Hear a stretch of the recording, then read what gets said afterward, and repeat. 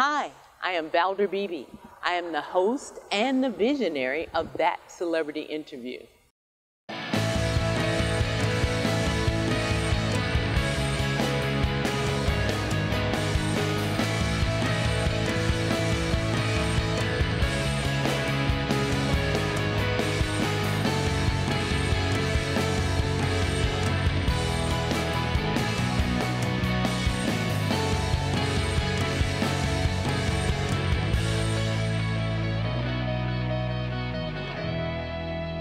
Good morning, Dr. Masterson. How are you doing today? I'm doing great. How are you doing? Doing really good. If you don't mind, I'm just going to ask you a few questions. We'll cut it up later and do an intro before we air it. If you don't mind, I'm just going to ask you a few questions here. Excellent. No, I don't mind at all. Okay, great. So tell me, what are some of the symptoms associated with menopause?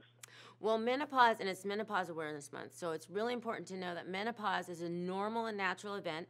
It starts when a woman stops having a period for a year. That's really important to know because you would normally think, yay, and that's a great symptom, no period for a year. But because menopause is really about the ovaries are decreasing in functioning, and so you have a lack of estrogen, you have these symptoms that happen. And these are the ones that you hear about: hot flashes, difficulty sleeping, mood swings, fatigue, weight gain. And those are the no fun symptoms. Those are the ones that women don't like.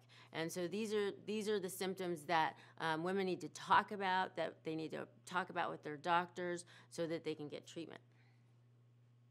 And how about postmenopausal symptoms? So postmenopausal symptoms, one of the big ones is vaginal dryness, and vaginal dryness can lead to pain with intimacy or pain with intercourse. That's called dyspareunia.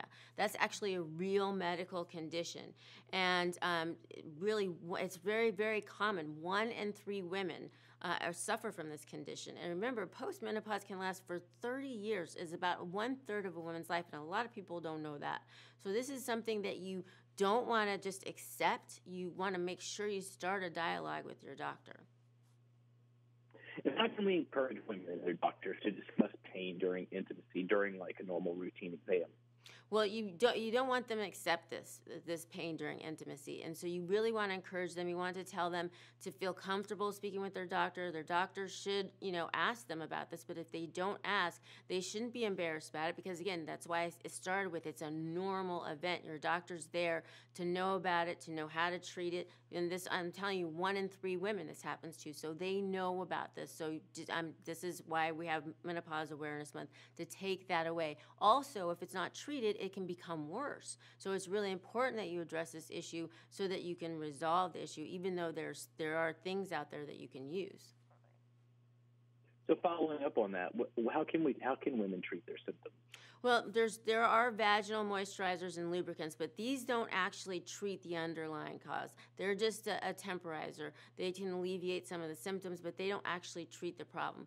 And that's why it's really important to know that there is actually a prescription indicated to treat moderate to severe pain with intimacy during menopause. And that's why I am so thrilled to be here today on behalf of Duchenne USA to be able to talk about Osphena, which is a prescription medication. It's FDA approved. It's a once daily non-hormonal pill, which is really great because a lot of women don't like using the vaginal preparations because they can be messy. But they shouldn't, don't let the non-hormonal make you think it's absolutely without risk. I mean, there's always risks associated with any medication, and because it can act like an estrogen on certain tissues, it can be associated with endometrial cancer and cardiovascular disorders. So that dialogue with your doctor has to get the right fit medication. So it's really important to have that dialogue with the physician. Where can my listeners learn more about this topic? They can go to osphena.com. That's OSPHENA.com. And again, that's OSPHENA.com. Thanks a lot, Dr. Masterson. This has been very interesting. I look forward to sharing it with my listeners. Oh, great. Thank you so much. Thanks. Have a good day. You too.